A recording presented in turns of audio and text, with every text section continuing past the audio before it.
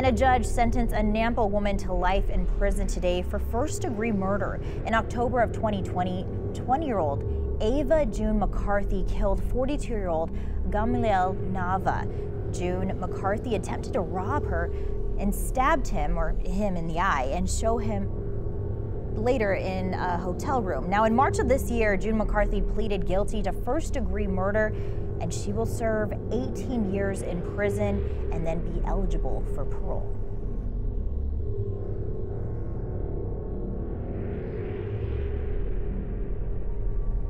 In the quiet corridors of the La Quinta Inn & Suites on Emerald Street, adjacent to the Boise Town Square Mall in Boise, Idaho, the tranquility of the night shattered on October 30th, ushering in a nightmarish episode that would later unveil the grim details of a life violently taken.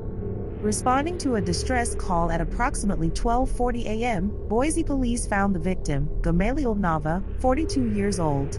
When the authorities found him, he was leaning against the door of his hotel room, bleeding from the chest.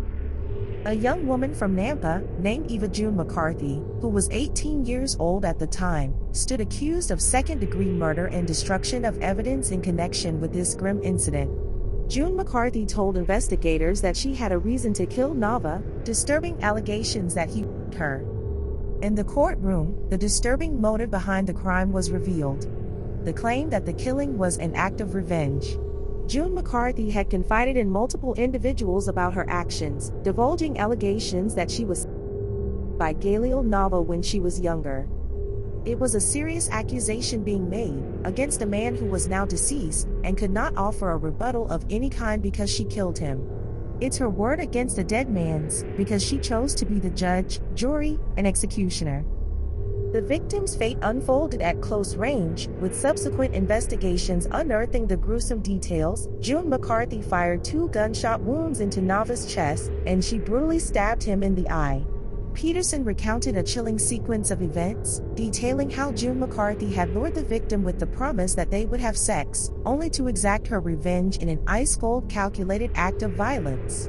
In the aftermath, she disposed of the firearm in a body of water, while a knife, the one she used to stab her victim in his eye, was recovered from the hotel room. The aftermath of the crime revealed June-McCarthy's desperate attempt to evade justice. Seeking assistance from others to flee the state, her plan crumbled when she was apprehended by Caldwell police on a fateful Monday morning. In the wake of her arrest, June-McCarthy provided law enforcement with multiple versions of her story, hinting at potential involvement of others. Cell phone data, a silent witness to the unfolding tragedy, painted a damning picture, placing June-McCarthy at the scene during the shooting and revealing communication with the victim.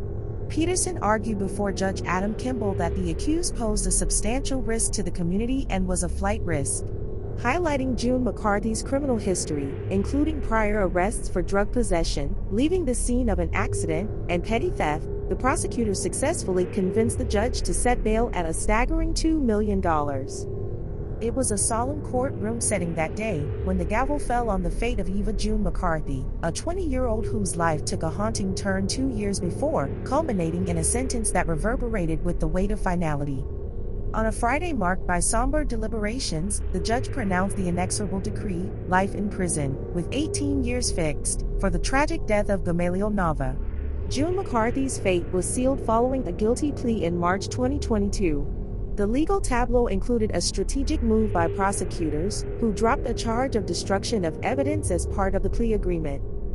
While the circumstances leading to June-McCarthy's actions may be complex, the use of lethal force as a form of revenge is unequivocally deemed unjustified within the framework of the legal and ethical standards that govern society.